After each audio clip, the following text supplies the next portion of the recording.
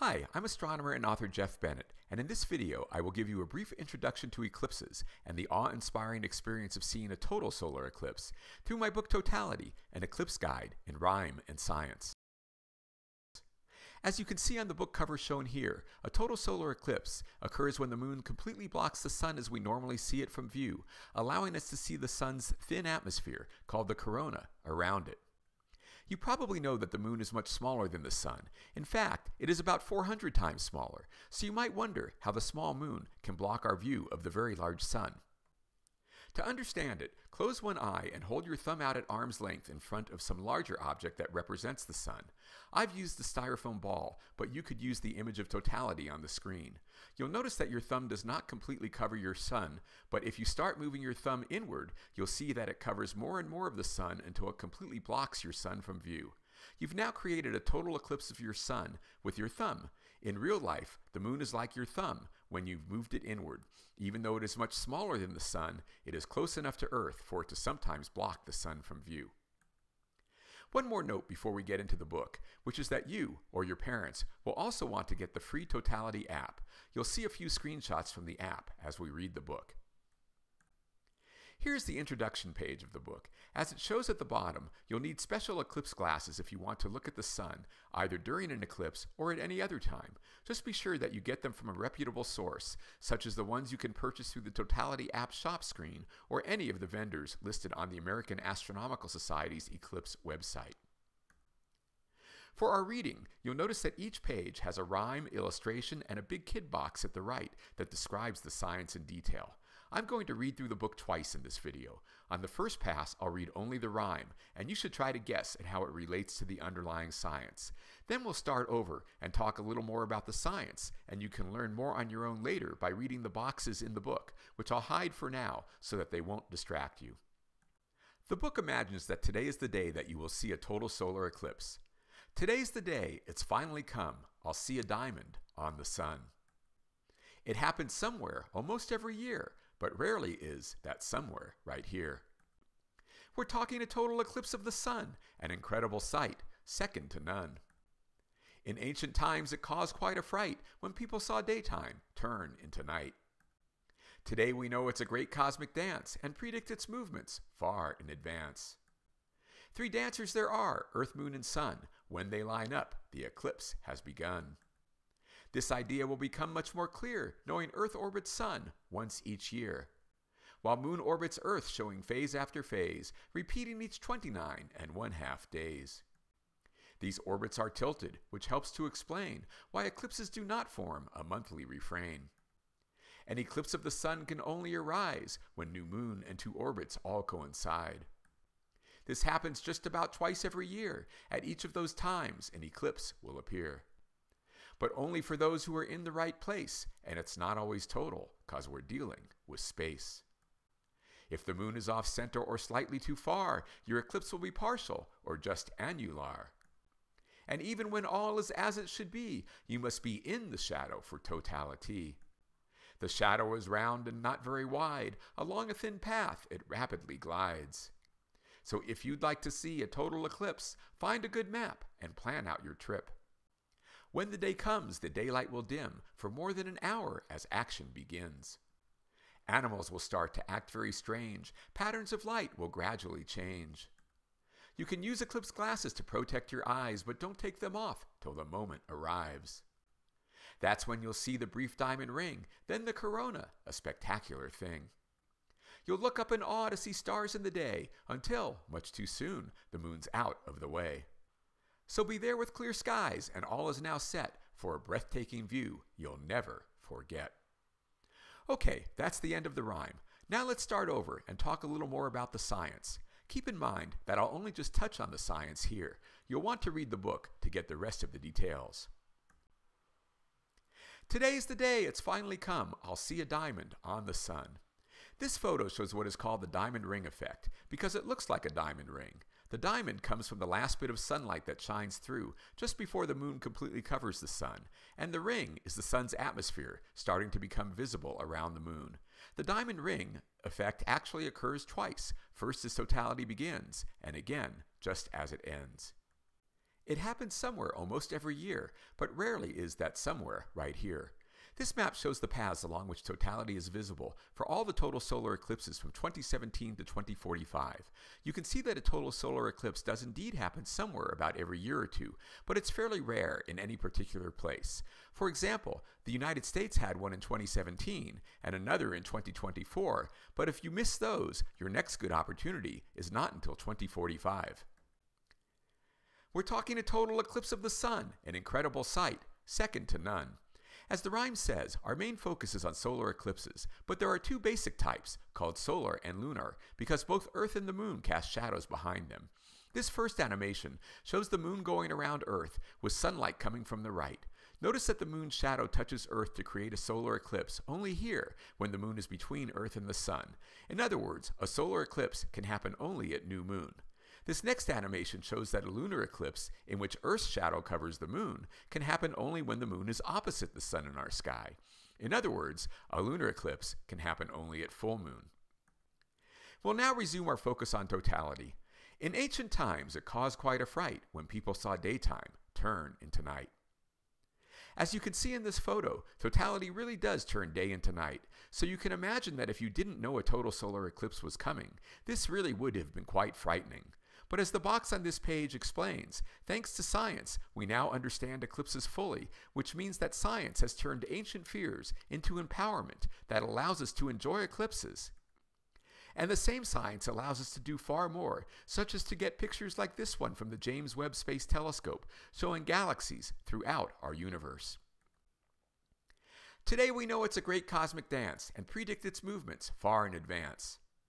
Science allows us to predict eclipses centuries in advance today, but as the photo and box on this page explain, there were a few ancient cultures, such as the Maya in Central America, that actually got pretty good at eclipse prediction. Three dancers there are, Earth, Moon, and Sun. When they line up, the eclipse has begun. This page shows how you can get a total solar eclipse when the moon is positioned just right to block your view of the sun if you live in the spot where the moon's shadow is touching Earth. This idea will become much more clear knowing Earth orbits Sun once each year. This and the next page explain details important to eclipse prediction. I won't go through all of that in this video, but as the rhyme says, two important ideas are the fact that Earth orbits the Sun and the Moon orbits Earth. While Moon orbits Earth, showing phase after phase, repeating each 29½ days.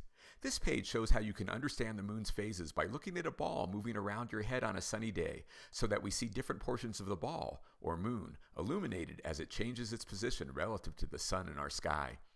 Notice that the 29½ day cycle of phases is about a month, which would therefore better be called a month. These orbits are tilted, which helps to explain why eclipses do not form a monthly refrain. Now, if you think about what we've seen so far, it might look like there should be a solar eclipse at every new moon and a lunar eclipse at every full moon, but there isn't. This animation shows why. Notice that, as the rhyme says, the moon's orbit is tilted compared to Earth's orbit around the sun, which means that most new moons and full moons don't perfectly line up with the sun. An animation is fine in a video, but to show you this idea on a book page, I decided to use this illustration that imagines Earth's orbit of the sun as happening on the surface of a giant pond.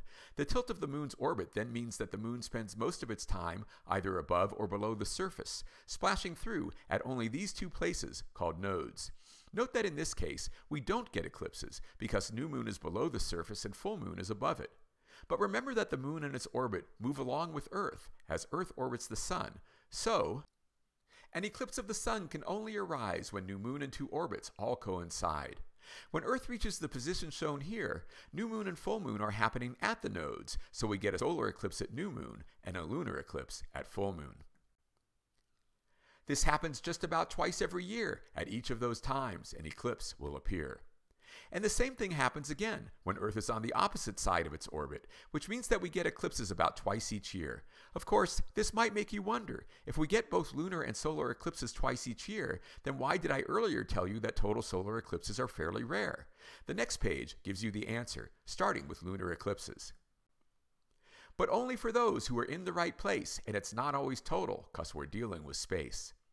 This page shows that an eclipse shadow has two parts, a small full shadow in which the sunlight is completely blocked, and a much larger partial shadow in which only part of the sun is blocked. As a result, when the moon is at full moon position as shown here, it is possible to get 3 different types of lunar eclipse. This page shows what happens when I switch the places of Earth and the moon, so the moon's shadow is falling on Earth. If the moon is off center or slightly too far, your eclipse will be partial or just annular. Again, we see the 2 shadow regions, leading to a total solar eclipse for those within the moon's full shadow and a partial solar eclipse for those within the much larger partial shadow. There's also a third possibility, called an annular eclipse, which happens because the moon is not always exactly the same distance from Earth. If a solar eclipse happens when the moon is relatively far, then the moon won't quite be able to block the entire sun, so you can end up seeing a ring of sunlight around the moon. This is what some places in the United States saw in October 2023. And even when all is as it should be, you must be in the shadow for totality. So here we see the map for the 2024 eclipse. Notice a fairly large region gets a partial eclipse, but you have to be in the narrow path of the full shadow to see totality.